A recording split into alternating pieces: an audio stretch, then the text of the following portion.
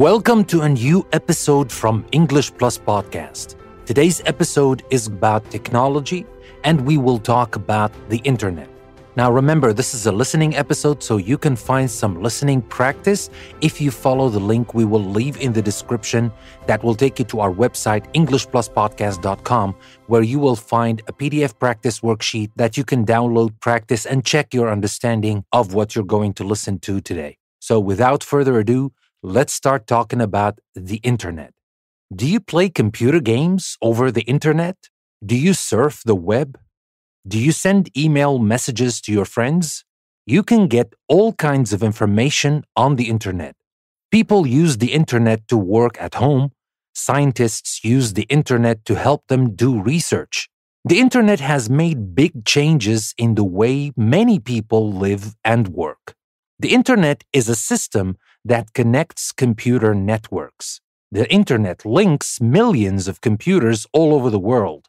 It allows your computer to get information stored on other computers far away. Some networks have only a few computers. Some networks have thousands or even millions of computers. Computers connect to the internet through telephone and cable systems. Many governments, big companies, and other organizations have intranets.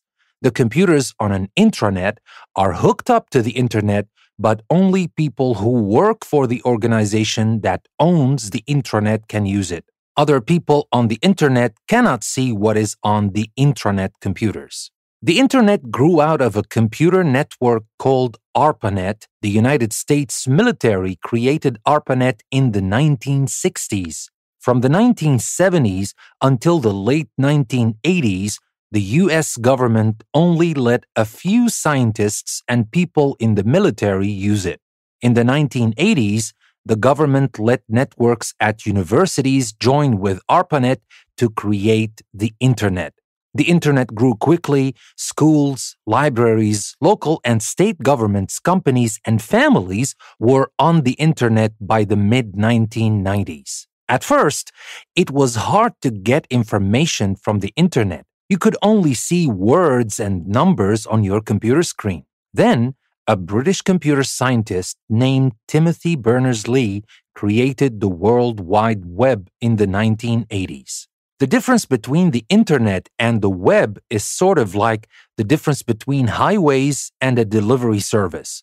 Delivery service trucks use highways to move packages from one place to another.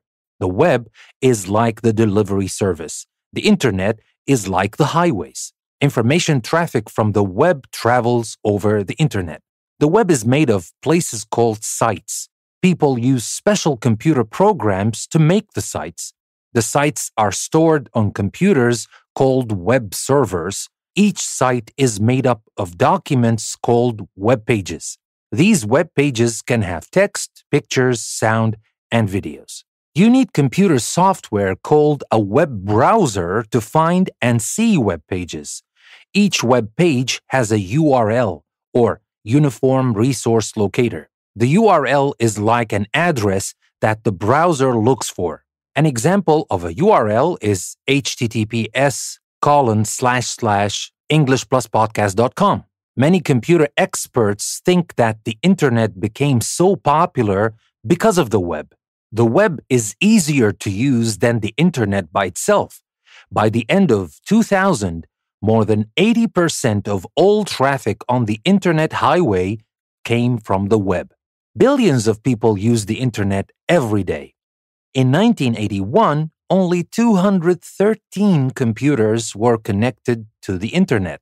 By 2003, more than 216 million computers were connected to the internet. No one knows for sure exactly how many people use the internet.